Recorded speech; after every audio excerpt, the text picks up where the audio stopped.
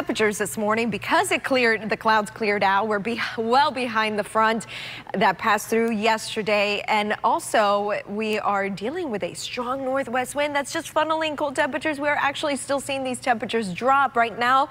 The coldest spot spots, I should say, is now Indiantown and Fort Pierce. So in the gray boxes, those are the actual temperatures. 50 degrees in Fort Pierce, 50 in Indiantown. You got 55 in Belglade.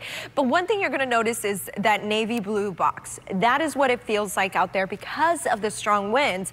So even though it's 55 in Belglade, it feels more like 52. But look at this, feeling like the 40s in Indiantown.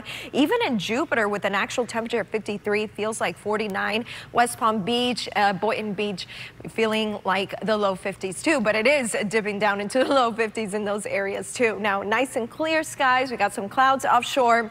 That is typical when very cold air mass rides over the ocean really quickly, especially because, you know, the sea surface temperatures are just warmer than the air temperature. You get the lifting and you get those alto cumulus clouds both on the Gulf and the Atlantic sides. But high pressure taking over. We're expecting dry conditions, not just for today, but this is going to last for the rest of the week. Look at all that dry air in the mid and upper levels of the atmosphere. So we've got some nice conditions to work with leading up into the end of the week. So this is a nice stretch of mostly sunny skies. And for today, lots of sunshine. Temperatures remaining in the 50s through 11 o'clock, 12 o'clock and noon, lunchtime. We start to get in those lower 60s, but it's not going to warm up too much after that. We're just staying in the 60s, below average temperatures for today.